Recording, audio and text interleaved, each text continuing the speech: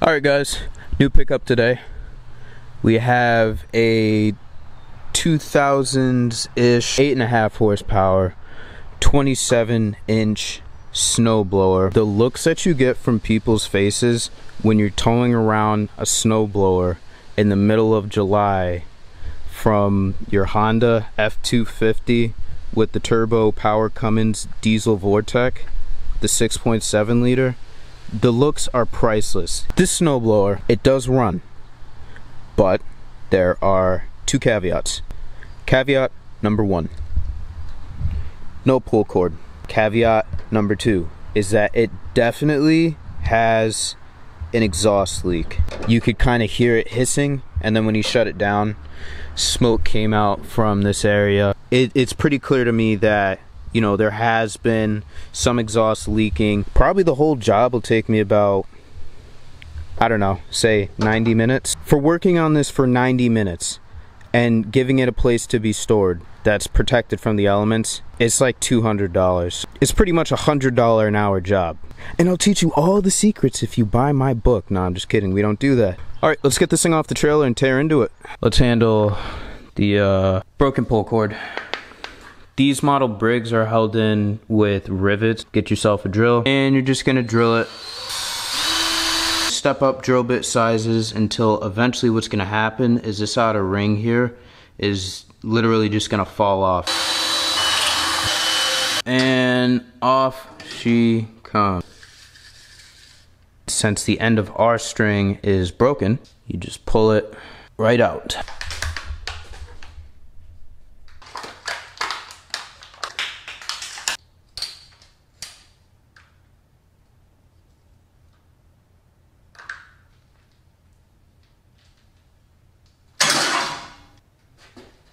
Perfect working pull stort. Alright, this might be a little bit more in depth than I thought. May not just be an exhaust gasket. Checking down under here, I don't know if you can see that oil spot that goes past where the exhaust is. It might actually be a head gasket. So I just got everything out of the way.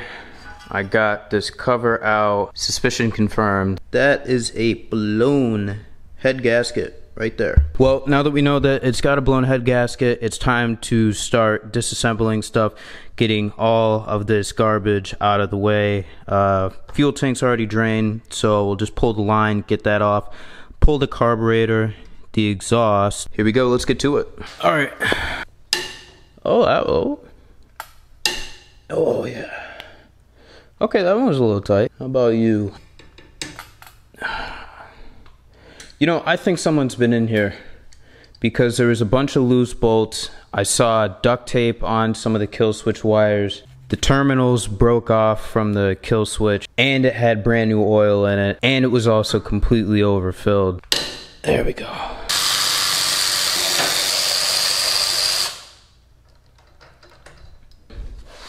Set those aside. All right. Oh yeah. Here's our head. We'll inspect it on the table in a sec. All right.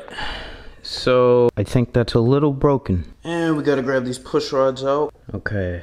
Are these the same? I think our push rods are absolutely identical. Gonna go set those down on the table. So yeah, not much to see in here. Here we have our head. Again, keeping the carb on because you pull those carbs off, there's like a 90% chance that you're gonna have to redo the seal here. And there's another seal here, giving this thing only what it really needs. And we're flipping this around to inspect. Yeah, there's been a lot of oil in this cylinder. Again, it ran. I mean, I think the valve assembly is gonna be fine. It's a shame that the pull cord was off of this thing because just by pulling the cord lightly and feeling for compression, I would have felt that there was no compression in this thing at all. I definitely would have bought it, would not have bought it for what I paid for it. I definitely would have talked the guy down, but you know, there wasn't a pull cord in it, couldn't check for compression. I took the risk.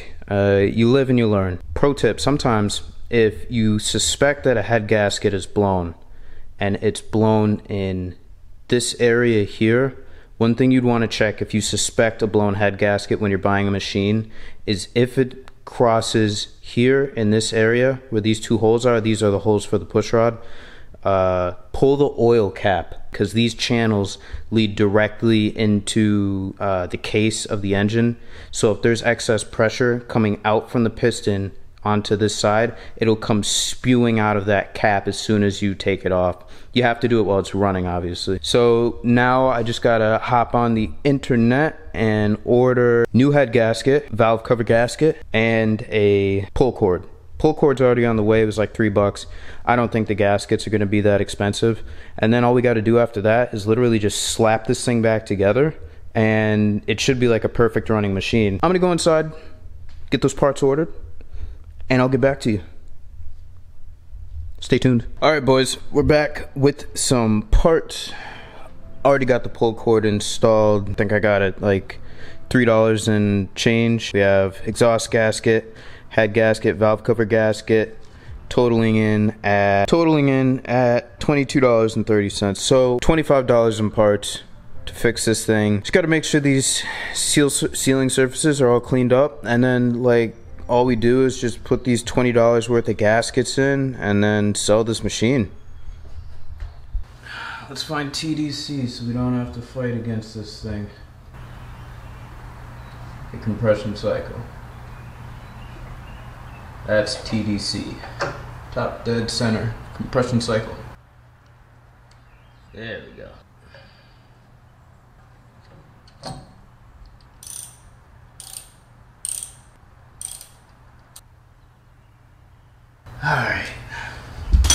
Alright, now hopefully if I'm lucky I can just literally just compress these valve springs just a tad, just enough to get these on. And I don't even have to worry about, yeah, oh wow. Dude, those things are so weak. No wonder these engines can't rev. Yeah, so I don't even have to mess with valve adjustment. It was fine when I started, and I can just push the valves down. Alright, so check our torque specs again. Good and tight. Click, and click, and click. Nice. We got exhaust, intake, compression. Compression's not bad on this engine. That's the first time I've ever felt the compression on this thing. Alright, we're good.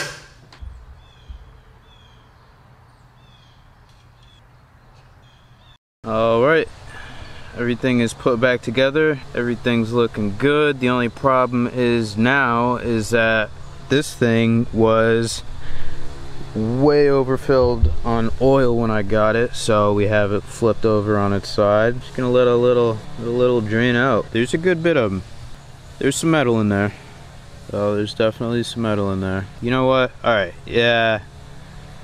Just because of how much metal's in that oil, I'm gonna let this drain all the way. I don't like the look of that at all. I don't like that one bit.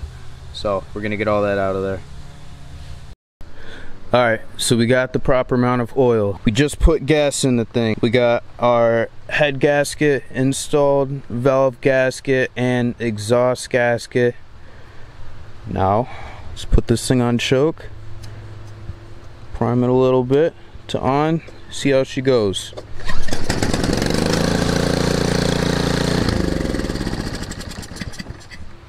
Huh, okay. I think that's oil burning off from when I tipped it over, or let's hope anyway, right? But it does run. Let's try it again.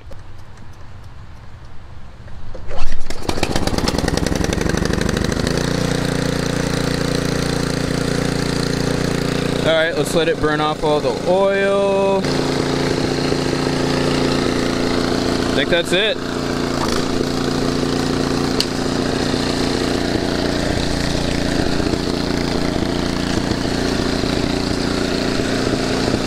I'll just let it run for a little bit. I'm gonna get some earplugs because man is this thing loud.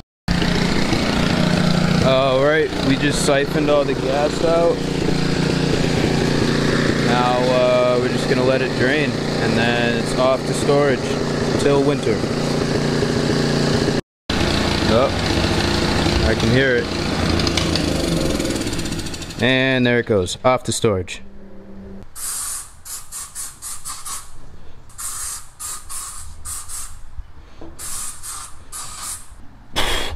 Oh. Ooh, oops. All right.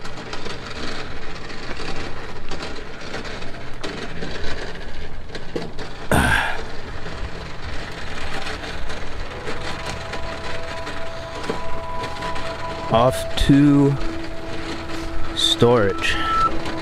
The New York State Police at Enwell are searching for a person who stole a snowblower from a Union home. Officials say they are asking for help identifying the person in this image. They are believed to have stolen a red Snapper snowblower from a home on Pine Street. If anyone has any information about who this person may be, you are asked to call the state police at 7.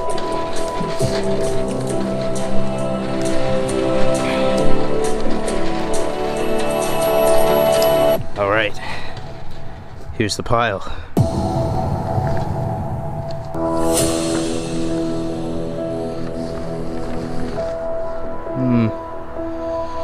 How we doing in here?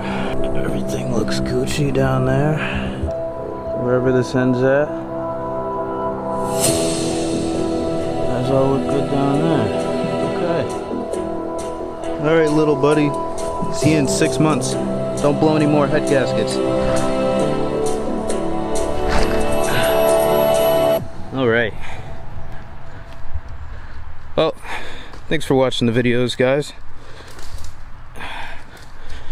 Really appreciate it. Only got a 30-minute walk back home. See you in the next one.